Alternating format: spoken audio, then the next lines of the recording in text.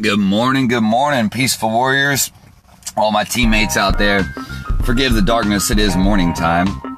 I'm up a little early again, and I wanted to talk about hanging up the hangups because it's coordination week this week for us, and coordination really starts with yourself, right? So let me ask you this question.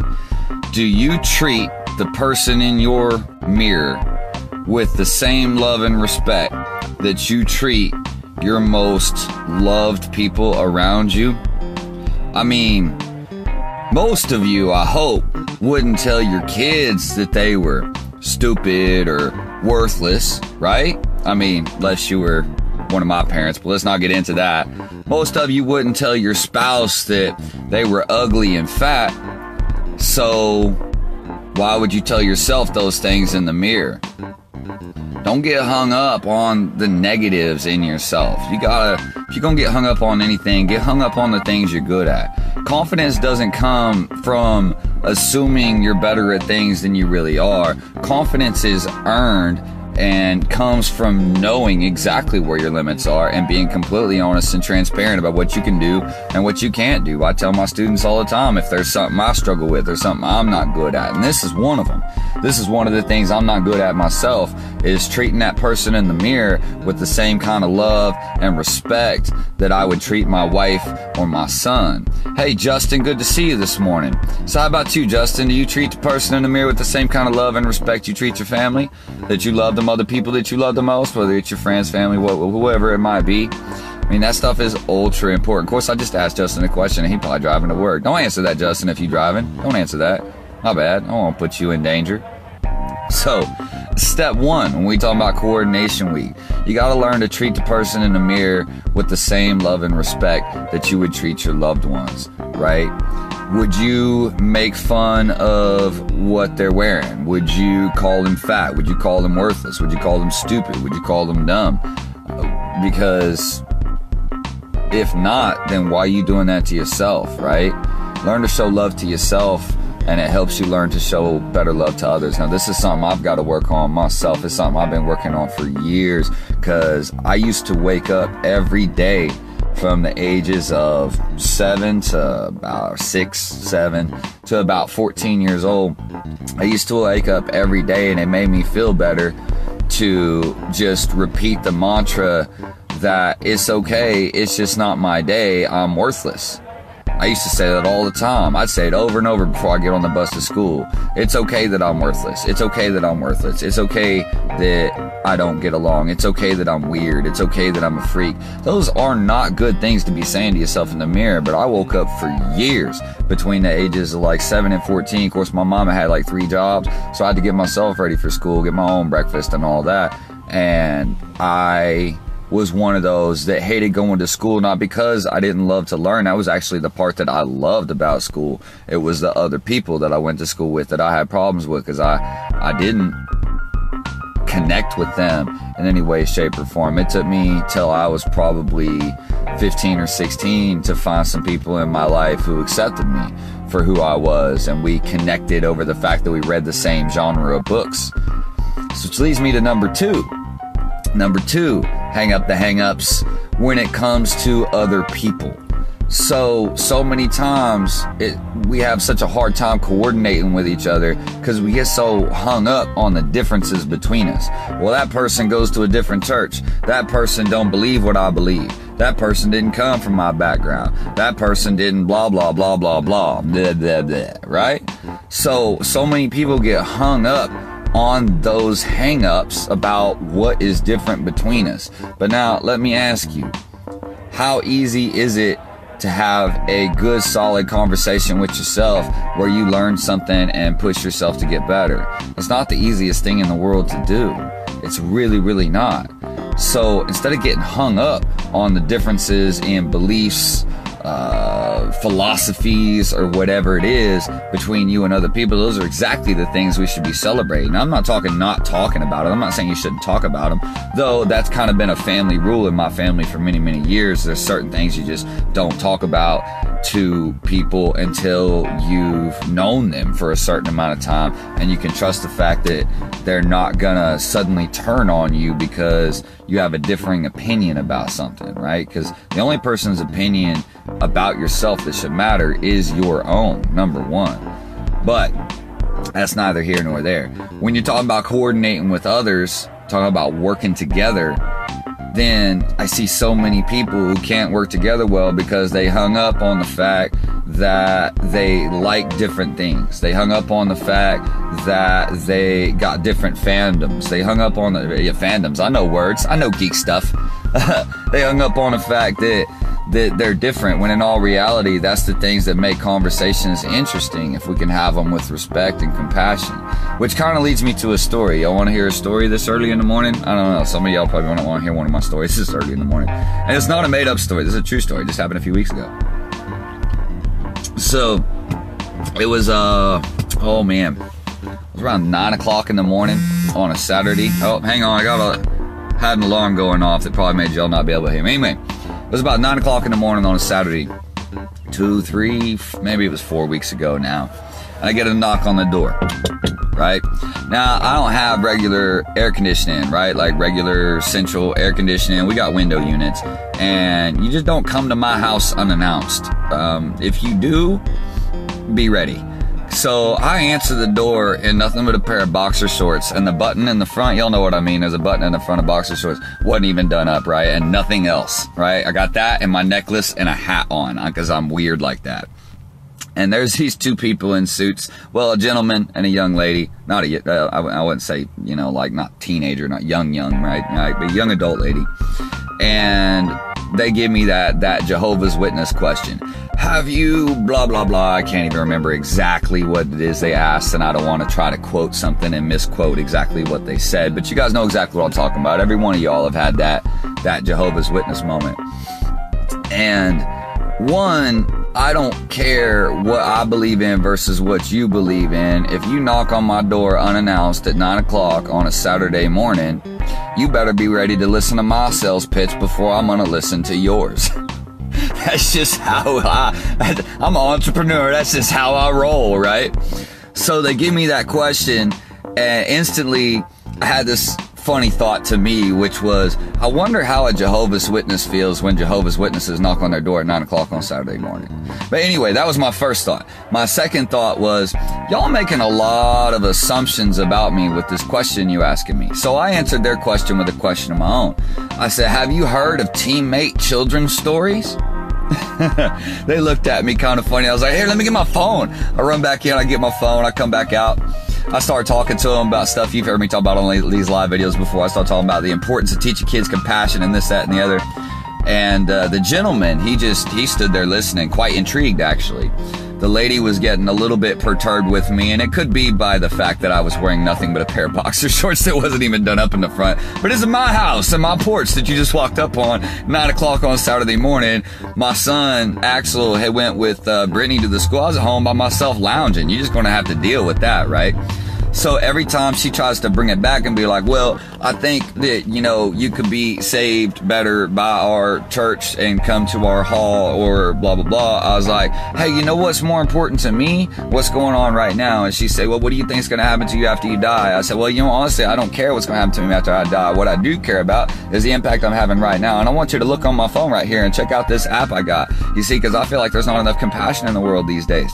I feel like we don't do a good enough job teaching our kids the proper ways of discipline without punishment and things like that. And I'm not talking about positive parenting and all that level, but you guys know how I am. Discipline means always do your best, that sort of thing. So I'm giving her those spiels. I'm making them listen to my stories. I'm up there reading my stories to the Jehovah's Witnesses. Every time she cuts me off, finally I was like, look here, you want to come up here and give me my sales pitch on my porch? Then you're going to have, or give me your sales pitch on my porch, you're going to have to listen to my sales pitch first, right? Now the guy ends up getting, the gentleman ends up getting getting pretty intrigued. Me and him started having a discussion about philosophy that had absolutely nothing to do with religion, and I actually ended up enjoying that discussion with that young man. Or I say young man. Honestly, he was probably twice my age, if we're honest. But it's weird that I why do I talk like that? I guess I've been old since I was like 14. So I ended up having a conversation with him, and the lady, she just kept getting more and more perturbed, more and more irritated, kept trying to come back around to talk about their church. And every time she started talking about the church, I started talking about my teammate children's stories. Every time she started talking about their Kingdom Hall, she's like, talking about how we all need to get together into these congregations so that we can learn to work together. It's like, you know what? I agree. We do need to learn how to work together better. We do need to learn how to coordinate better. So check out these teammate children's stories on coordination. I wrote this one right here called Surprise Attack Fly. Here, let me read it to you, right? I'm doing this to him, and it really did kind of really perturbed that lady. The gentleman found it interesting, and me and him got into a lot of interesting conversation that is related to a lot of things I talk about in these live videos. And by the end of it, he totally showed me respect. Every time that I said, look, if you want me to hear your pitch, you're gonna have to listen to mine first, he totally showed me the respect on that. Good morning, Miss Shirley. We talking about coordination, believe it or not, but I'm telling a little story about some Jehovah's Witnesses that came to my door and were a little offended by the fact that I answered inbox. This is 9 o'clock in the morning on a Saturday. And she was mostly offended by the fact that I wasn't listening to her. So she finally gets so offended with me that she says, you're not even listening to what I'm saying. And I said, so why should I listen to what you're saying until you're willing to listen to what I'm saying? If you ain't willing to listen to have the patience to accept me and come to me on my terms, since you are standing on my porch after all, then why on earth should I listen to whatever it is you got to say? What wisdom do you have that I don't? You tell me something. I'd already been talking for like an hour about my teammate stories at this point. I said, what is it that you know that I don't? What is it that you can teach me about compassion after I done read 3 of my compassion from stories, some teammate children's stories to her? And she goes, well, it ain't about that. I said, what's it about then? And she just went silent. She said, well, it's about teaching people to be better people with each other. I said, what do you think this is about? She goes, yeah, but I'm talking about saving people after they die. I said, I'm talking about saving people while they live. We on the same team, and you just getting mad at me and hung up over the fact that we go about it in different ways. And this made that old gentleman just crack up laughing. He was belly laughing, like doubled over. That's right, it was my porch. You go listen to my pitch. He was cracked up laughing at my response to that. And he was like, you know what? He was like, you seem to get it better than anyone else I've ever talked to. And actually, he ended up asking me to come out and give a speech at Kingdom Hall, to which their Kingdom Hall or whatever, Jehovah's Witness stuff, to which she turned around and said, there is no way we are having a guy like him come out and speak. And he turned and looked at her and was like, that is exactly the kind of guy that needs to be speaking at our place. So guess what I'm doing? Here in about 2 weeks, I'm going to give a speech at their Kingdom Hall. So I think it's pretty cool, right? But yeah, I always thought it was funny. That was my first thought, though. What does a Jehovah's Witness think when a Jehovah's Witness knocks on their door at 9 o'clock in the morning and asks them what they think is going to happen after they die? I was like, what an odd question for a Saturday morning at 9 o'clock in the morning. I'm over here trying to watch cartoons. This is not the time I want to be thinking about this kind of stuff. So let's go back, recap what we were talking about right here, right? So we were talking about step 1 on hanging up the hangups. Do you treat the person in the mirror as well as you treat the loved ones around you? If you wouldn't call your kids stupid, if you wouldn't call your spouse ugly, if you wouldn't call your father worthless, then stop trying to tell those things to the person in the mirror. Now, I am one of the world's worst about this. I get hung up in my own head, and I have to remind myself constantly, daily, and every morning to hang up those hang-ups. Because like I said, between the ages of 7 and 8, 7, 8, 6, 7, 8, all the way up to about 14, 15, I got up with the mantra of going, it's okay that I'm worthless. It's okay that I'm a freak. And it's just not going to be my day, and that's okay too. And I used to say that to myself over and over. I mean, at least 1,000 times before I even got on the bus every morning. And you want to know where I got that? Because my mother would say those things. My mother would say those things. Other kids my age would say those things to me. And I started to believe those things. So for years, I told myself those things in the mirror until I hit puberty. And it wasn't until I hit puberty that I finally decided to start fighting back against it in my head. I started to fight back against the natural inner monologue, inner voice that I had going on, because that's just not a healthy way to start your day. And I was doing it to myself at a very sensitive and young age. So you got to hang up those hang-ups by first recognizing, are you showing the same love and respect to the person in the mirror as you would show to your own children and family? Number 2, coordinate with others. You got to hang up the hang-ups when it comes to the differences between you and the people around you. That's what patience is all about, to accept. Accept the person for who they are, what they believe in, where they're at in their life. It's not your life. Their life is not your responsibility. Their beliefs are not your responsibility. And I actually told that lady that too. I said, my belief is not your responsibility. My life is my experience, so my beliefs are my responsibility. You may feel like you have a responsibility to tell me about your beliefs, and that's okay. That's perfectly acceptable. But you can't sit there and tell me about your beliefs and then tell me that I'm not allowed to talk about mine. Like I said in that story, like I said, that man, the gentleman, is doubled over laughing. Laughed so hard when I told her I wasn't worried about what happened when I died. I'm worried about what happened in today. And I like that guy. I really like that guy. So it's just strange because, normally they can be pretty annoying type people knocking on your door at 8 or 9 o'clock in the morning on Saturday. You kidding me? Jeez.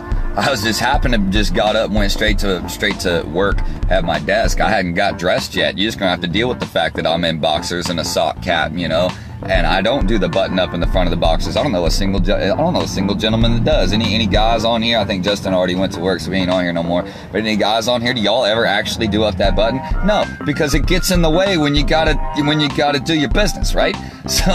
So you come to my porch at 9 o'clock in the morning and you didn't call first, you didn't text me and say you was coming. I am not gonna run around getting dressed while you knocking on the porch, right? So I'm talking about hang up the hang-ups, and it's the same thing I was trying to tell that lady. If you want to be able to work together with others, then you've got to be able to trade information. The only way that you can trade information is celebrating the differences between the two of you, not hating each other for the differences between the two of you, which I don't know why that seems like such a foreign concept to so many people. Oh, they go to a different church, I can't get along with them. Oh, they do this, I can't get along with them. I've had students, guys. I had a student that I have for 5 years. 5 years. Who was very open about their philosophies, their beliefs, and everything. I had many philosophical discussions that I absolutely loved with this gentleman, until one day he heard me say something out of context, and then approached me in a class, a room full, right? There's like 50 people in this room, and loudly confronted me that there was a piece of the things I believe in that was different from something his pastor had said. And I turned to him and I said, your pastor's not my daddy. Your pastor is not in control of my life. He's not in control of your life too, and you're not in control of my life. I said, this is not the type of discussion that is to be had here, right now, in front of everybody yelling at me across the room. We can have this discussion elsewhere, in a private time, in a private matter, another time. A week later, I approached them about having that discussion, and they left me. They left me as a student, all because they couldn't get over the hang-ups of the fact that there was one very slightly differing thing in something that in our belief system. And I was like, wow. So instead of learning from each other so we can accept each other, teach each other, work together, have fun together like we had been doing for 5 years previous, all of a sudden, bam, right? One small difference they realize between me and them, he realizes between me and him, and he gets so hung up on that he quits. He absolutely quits as a student, quits the activity, quits everything. And the odd thing is I run into some of his family members sometimes, and they miss us so much, and they're like, oh, I want to come back, but so-and-so still has a little, and it's frustrating to me to see other people held back just because of the differences. Celebrate the differences in others. You ever tried to have a conversation with yourself? I have conversations with myself a lot, but how long do those conversations last, and how interesting do they really get, right? You're never going to be able to gain knowledge by having conversations with yourself. You gain insight into yourself, but you're not going to gain an outside perspective without having an actual outside perspective sitting next to you that you can speak to and treat them in a calm and respectful and compassionate manner so that you can trade that information, right? So that's all it is. That's the theme of the day. That's the theme of the week. Hang up the hangups. Hang up your hangups about yourself. Let it go. Let it go. Hang up the hang-up. I never even seen Frozen, believe it or not. I lucked out on that one because my son was only like 2 when Frozen was released, maybe 3 when it came out. I can't remember. And I managed to somehow hide him from the fact that that movie existed. Parent win. Sorry. That was parenting win for me. So hang up the hangups when it comes to yourself. If you wouldn't tell your children they're worthless, don't tell yourself they're worthless. If you do tell your children they're worthless, then you ain't no better than my mother. And honestly, I would love to have a very serious discussion with you privately, if possible, and your family as well, and see what we can do to try to help you out. But to get a different perspective, because usually that kind of action comes from, like I know in the case of my mother, it comes from the fact that that's the way she felt about herself. Those are the kind of things she said about herself, but she couldn't take feeling that way about herself. So she made me as a 6-year-old, 7-year-old, 8-year-old feel that way about myself so that she could feel like she had a way to exercise control over somebody else, because she felt like there was no control. She had no control over anything else in her life, which I can understand. She had to work 3 jobs to get by and all of that, right? And I see it happen. I have students right now who have parents in that same situation who try to exercise this strange sort of control over their children by forcing their children to try to like things their children don't like. Not because that person likes those things either, but just because they want to show that they can control that person. And usually that comes from the fact that they feel like they can't control anything else around them. And so if they feel like they can't control themselves, they will try to displace and control somebody else. This is just basic psychology 101, and it's something I see, unfortunately, far too often. So if I just called you out, if you feel called out by that, maybe take a good look at yourself. Maybe I am calling you out by that. Maybe I'm not. That's your opinion, not mine, and it's not my responsibility. Again, that's the other part of the second part of this.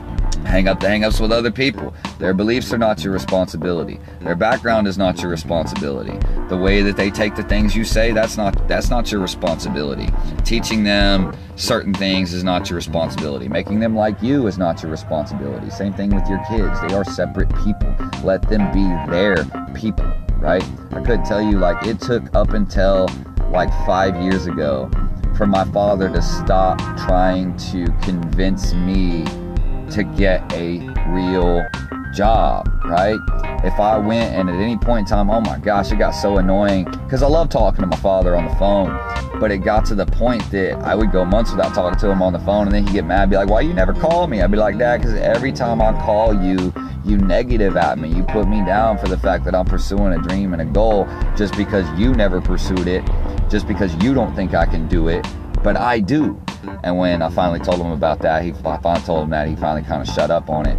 But it's still been a little bit of a thing, right? Every time I go up there, it's almost like he really tried to make me feel like it don't matter how successful I get or how much I accomplish, that I'm still just his son, if that makes sense, you know, and put me down in that way. Same kind of thing. People don't like to feel like other people are better than them. They certainly don't like to feel like their kids are better than them. So if you're a parent, you got to get over that hang up too. You got to get over that jealousy. If your kid is able to do something you can't, if your kid knows something you don't, if your kid comes up with a wisdom that you don't understand, that teaches you something in life, then don't like negative that out of them. Don't do that. Let them grow. Let them be them. Let them be better than you. That's how we evolve. That's how your lineage evolves, right? That's how martial arts evolves. Everything that we do. And if you want to hear my funny story about Jehovah's Witnesses a few weeks ago, you have to go back in that video and watch it. But I am curious now, what do you guys think? What do you guys think a Jehovah's Witness feels like if a Jehovah's Witness knocks on their door at 8 or 9 a.m. on Saturday morning? I've been pondering that question ever since. It's a strange question to ask, I know. And I've got nothing against Jehovah's Witnesses. That's not my thing. I mean, I'm actually going to go give a talk to to their hall or whatever. I actually enjoyed having the philosophical discussion that I had with the gentleman that came to the door, but it cracked me up, the lady, how offended she kept getting at the fact that I kept redirecting the conversation to be about today and teaching kids today, and I kept redirecting the conversation to be about compassion and respect and discipline and coordination, when all she wanted to do was convince me that because I didn't go to their whatever hall all the time, that I was going somewhere bad after I died. And I'm laughing in her face like, I ain't even worried about that. I'm worried about today. I'm worried about tomorrow. I'm worried about the impact I make on other people. To which the gentleman is like, I feel like that's more important anyway to worry about, because that's kind of the path that we supposed to be on, right? And that's what he kept saying. But even she got so perturbed. Oh man, the look she gave him when he started laughing. I'll give that part of the story again. Or well, that was pretty much the part of the story right there, is when I told her that. The look she gave him when he started laughing. She walked back to the end of the driveway, and me and him continued to talk and laugh for about another half an hour. He was actually a pretty cool dude. Anyway, I'm going to go ahead and jump off here because I have to run all over the city today. On top, I have a lot of work. But make sure that you check out Fox 25 tonight if you happen to watch the news. They Shall Be Loved from Fox 25 is supposed to be coming out to our parkour class at 5 o'clock, doing 2 live segments, one at 5:10 and one at 5:40 p.m. And we got 2 live segments happening about our our basics of parkour programs and our martial arts programs and other things. So that's going to be super, super awesome. Plus, I got some really cool videos from our last capoeira class, because I understand like a lot of the stuff I've been posting about our capoeira program so far makes it look very, very intimidating, makes it look very, very difficult, because I've been posting a lot of stuff that's the advanced stuff, the stuff that you don't really get into until you're in year 4 or 5, and you never have to get into. And so what I did Saturday was took a lot of videos of some basics and some easy, cool stuff, to show people that anybody can do it. You know, anybody can start. Everybody starts somewhere. Everybody's a beginner. Some of us have just been beginning longer than others. That's just how it is. I'm still a beginner, even in martial arts, even though I've been doing it for, oh gosh. Because I added it all up at one point, because I was on and off, you know? So when I added it all up back to my very first martial arts class, not counting the times that the years that I was out of martial arts, just the years I was in martial arts, I've got a little less than 20 years invested in my martial arts knowledge, and I still feel like a beginner all the time. There's always another guy out there that knows more than you. I say guy, another person out there that knows more than you. There's always another person out there you can learn from, but you can't learn from nobody if you're hung up on the differences between the two of you. You've got to learn to be so confident in yourself to admit that you don't know something. Be so confident in yourself that you can admit when someone else is smarter than you, better than you, or whatever about something. Then approach them respectfully in a way that allows you to learn from them, and you'd be amazed that they might learn from you as well. I was up at a different parkour gym that's up in Oklahoma City on Sunday, and there was a guy in there, and he was helping me work on my slant gainer. And then I mentioned something about how I'd been working on my rise kicks, and I was having trouble with doing low rise kicks, because low rise kicks is what I've been working on. And he was like, oh, low rise kicks are pretty easy. So he gave me some advice on my low rise kicks, and then turned around, he was like, you know what's hard is I have a hard time doing high rises. I was like, really, man? I just watched you do slant gainers, slant aerials, and all kinds of stuff, and a high rise kick is difficult to you? If you guys that don't know what I'm talking about, that should have been an easy technique for someone of his caliber, in my opinion. So I just gave him a little bit of advice. I watched him do it a couple times, gave him a little bit of advice about his takeoff and his swing through, and boom, he had the high rise kick. We were able to share knowledge, and now I'm going to be sharing knowledge with him about social media advertising, which psychology of social media advertising is something I've studied for 10 years. So me and him going to start to getting together once a week so that I can teach him how to build his business, which hasn't even had its grand opening yet, because he's still building their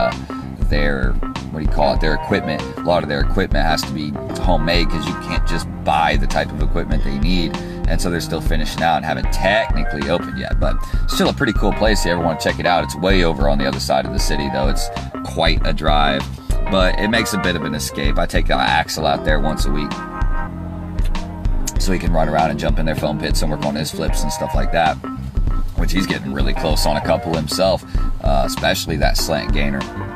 Anyway, I've gotten way off topic now. So hang up the hang-ups. Hang up your own hang-ups about yourself. If you're going to get hung up on anything, get hung up on the positive. Talk positive about yourself, talk positive about others, and celebrate the differences in others. Coordination and working together is one of the many ways that you can be the best teammate that you can be to be the best at being you. Have a good morning.